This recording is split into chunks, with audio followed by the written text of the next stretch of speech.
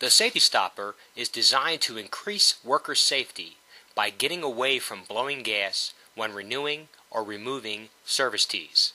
The safety stopper toolkit model 2500 BV is specifically used for gas-free service tee renewal or removal on 3/4 to 1.25" manufactured or homemade open gut pipe tees with malleable caps operating up to 80 psi. The overall operation is simple. 2 special O-rings are fitted over the tee, the base of the tool consisting of 2 half collars and a threaded housing compresses the O-rings, creating the seal, and provides the threads to attach the ball valve. Attachments are then fastened to the top of the ball valve to remove the cap and place an expandable plug below the branch to stop the flow of gas. Once gas is stopped, renewal connections or service cutoffs are performed gas-free. To begin, clean all components of the safety stopper equipment prior to use. Clean the area of the tee where the beveled O-rings, half collars, and housing will be positioned, removing all corrosion and scale so that the beveled rubber O-rings will seal properly. Now we will show the entire operation on a typical 1.25" service operating at 60 psi.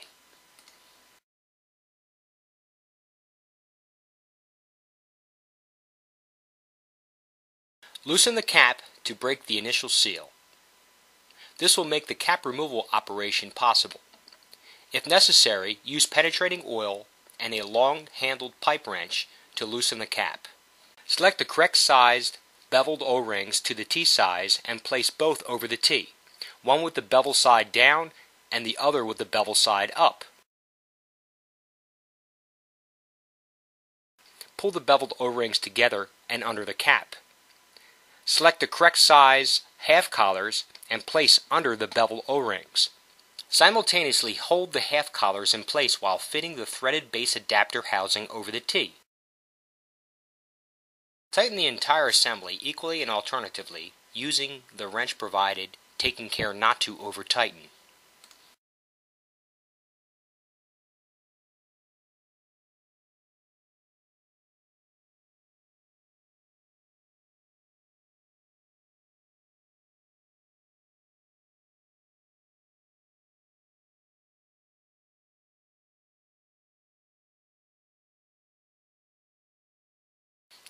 Fit the safety strap.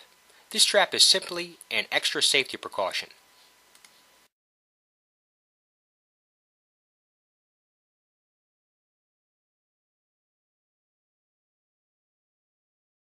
Once the adapter base housing is fully tight, fit the ball valve on top of the base housing.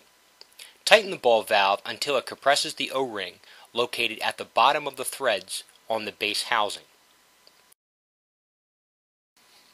Fit and tighten the viewport onto the ball valve.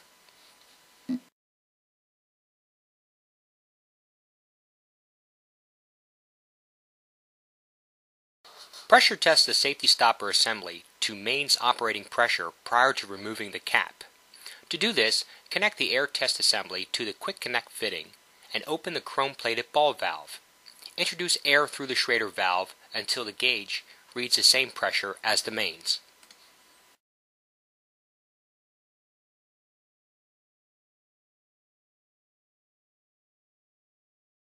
If the safety stopper holds pressure, remove the pressure test assembly and open the chrome-plated ball valve to release the air.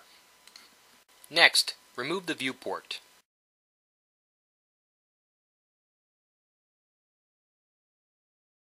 Fit the T-handle assembly with the correct size cap removal insertion tool onto the shaft by lining up the shaft dimple with the grub screw. Tighten with the Allen wrench. Do not over-tighten, and make sure to lubricate the T-handle shaft with the supplied grease. Fully retract the cap removal insertion tool into the T-handle assembly housing and tighten onto the ball valve by hand so it compresses the O-ring located at the top of the threads on the T-handle housing. Make sure the bleed valve is in the closed position. Push down with 2 hands to lower the T-handle assembly so the cap removal insertion tool engages the raised castings on the head of the cap. Begin loosening the cap.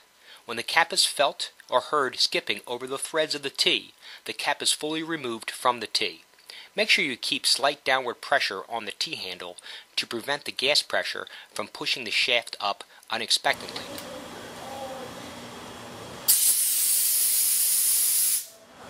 Retract the T handle with the captured cap to above the ball valve. Close the ball valve and bleed off the excess gas using the chrome-plated ball valve. Remove the T handle assembly.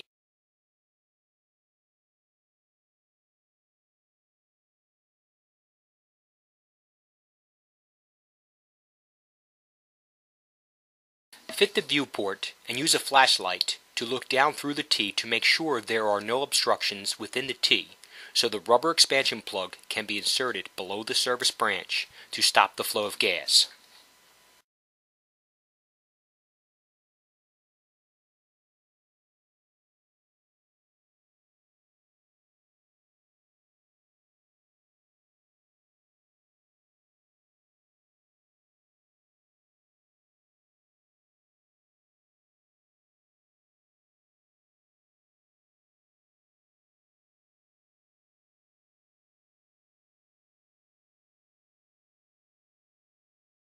If there are no obstructions, choose the correct size rubber expansion plug and attach it to the expansion plug insertion removal assembly. Make sure to grease the shaft prior to use.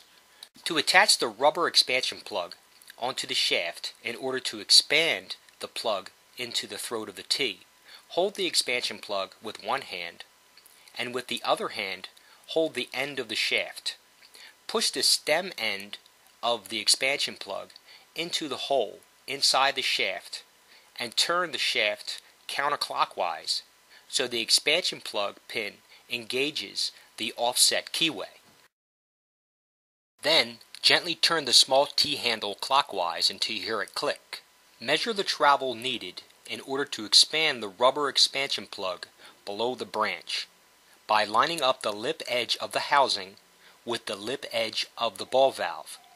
Push to extend the shaft so the top washer of the expansion plug lines up below the service branch. Make sure to keep the shaft straight. Mark the distance using the reference collar. Fully retract the shaft and fasten the assembly onto the ball valve. Hold the shaft in the fully retracted position with one hand and slowly open the ball valve, taking care to prevent the shaft from moving upwards unexpectedly.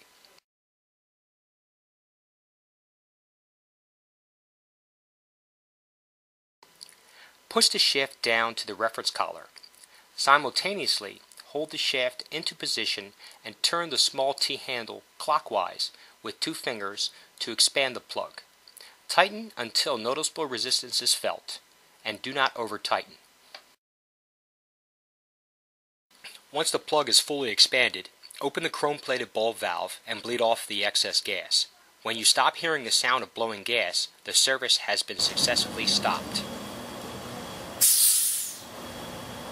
To detach the expansion plug from the shaft, push and hold down slightly on the shaft, pull up on the small T handle, and turn the shaft clockwise until the plug disengages. Retract the shaft above the ball valve and then close the ball valve.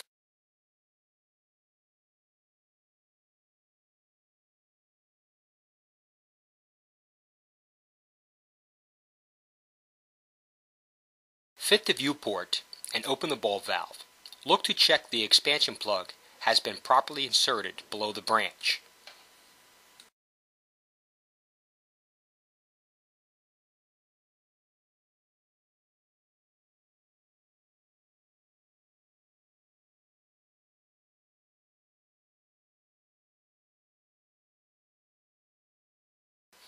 If the expansion plug looks properly inserted, you may perform renewal or abandonment operations as per your company procedures with the safety stopper assembly attached.